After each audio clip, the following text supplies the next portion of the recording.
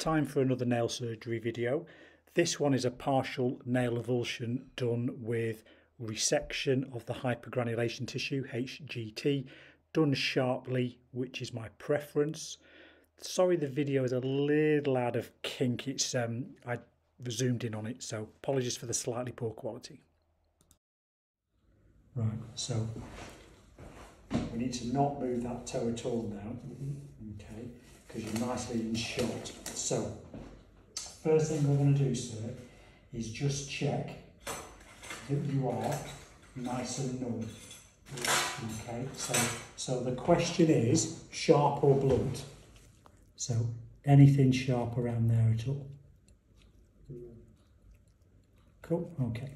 So this young guy, hopefully the light's okay, you can see you've got an ingrown toenail, quite a lot of hypergranulation tissue. Stage 3 out of 3, if you like to classify these. Max, how long have you had this one? How long has it been there? Since February. So relatively new. So Max says it's been there since February. Now he's lying to me like a cheap suit. That's been there a bit longer, but he's probably only noticed it since February. So we just put a tourniquet on so there is no bleeding. Sorry, my fat hands are in the way just for a sec. Okay. We'll come back into shot in a sec, viewers, I promise.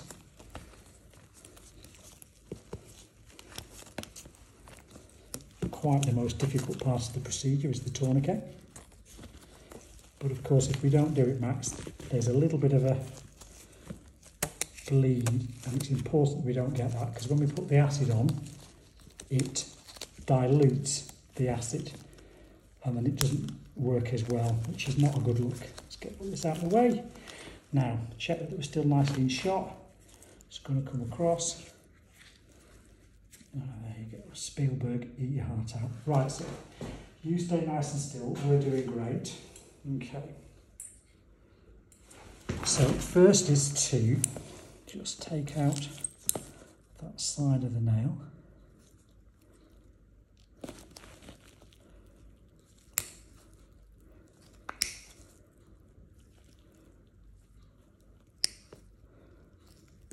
Okay, I tend to do a couple of cuts. Some people use, Max, I'm talking to YouTube now.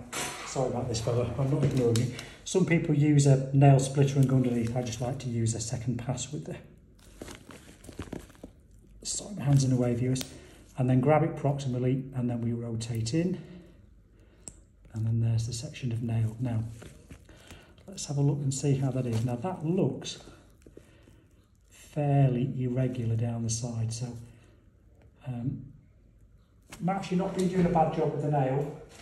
It's just it's kind of got away from you a little bit, okay? Now, this is what I particularly like to do with these. Now, my buddy, the toe bro, he tends to phenolise and then cut.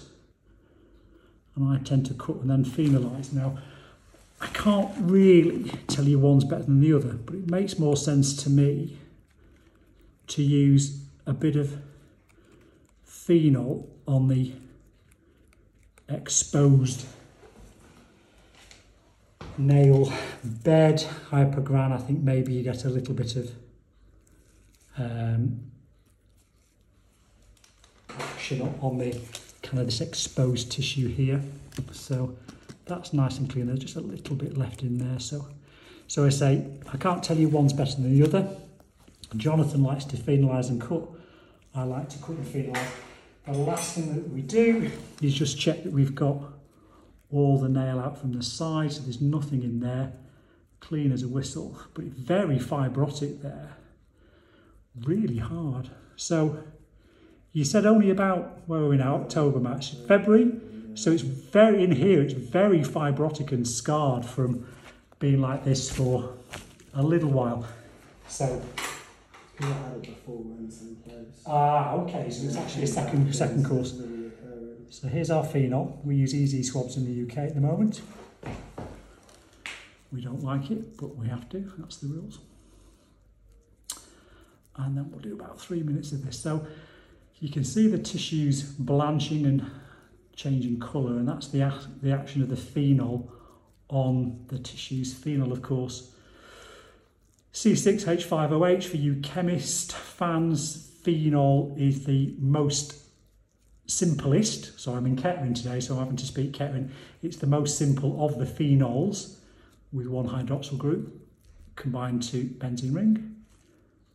Other phenols are available, and you can see it's sort of blanching the tissue. So this is really in here, really scarred and gnarly. Let's get this tourniquet out of the way, guys. And you know, you could argue even for taking more off than that. Obviously they bleed a little bit afterwards, but we'll go for the patented BFO dressing that I like to use. And then I tend to do a second pass and really let that soak in. So this is the root here, but really to try and give this hypergran stroke fibrotic tissue a little bit of a splurge. So I'm going to let that just soak in there just for a sec while I go for a coffee and a fag. You're right there for 10 minutes, Max? Yeah, I haven't had a break for 10 minutes. Right, so let's get the dressing prepped. Questions, sir? Anything we've not been through? So, painkillers can be a little bit sore today, so take some painkillers as soon as you can. We're going to get you back 2 days for a change of dressing with the nurses, and then another 2 weeks for another quick change of dressing. Takes about 4 weeks to heal, sometimes a little longer. That coloration and swelling that you've had from that kind of chronic contamination really takes a few months to really settle down, but should do well long term. Alrighty, and then we'll check for any bleeding and leakage when we take the dressing off. Now, I don't do an awful lot of irrigation on these.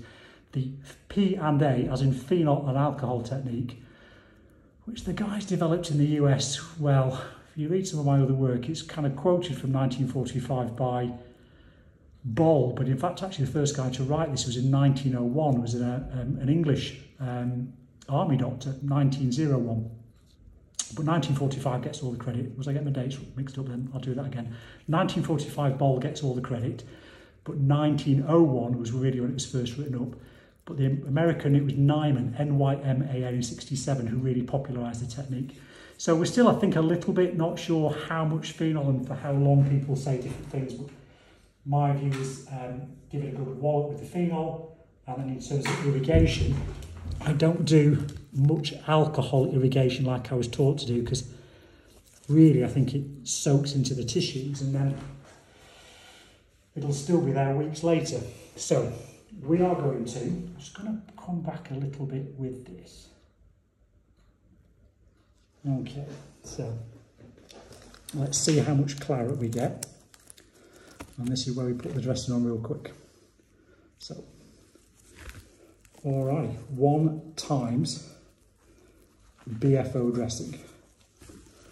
And then that'll be it right there, and we'll stop the video there. So 2 days and 2 weeks for this young man. Max, thank you for the video. And if you've been following some of my nail surgery videos, you know I've got quite a thing for nail surgery and hypergran resection. So if you want to see more, if you go to my ResearchGate page, I've got a number of projects there. Nail surgery is one of them, and then the latest publication that we had out a couple of weeks ago really was written by Andrea Anton. She was a lead author, myself and Andy Bridgen. This is from Andrea's MSc project, and what she did was a review of soft tissue management of ingrown toenails. Now this is without actually cutting the nail or the matrix, literally just cutting the skin away.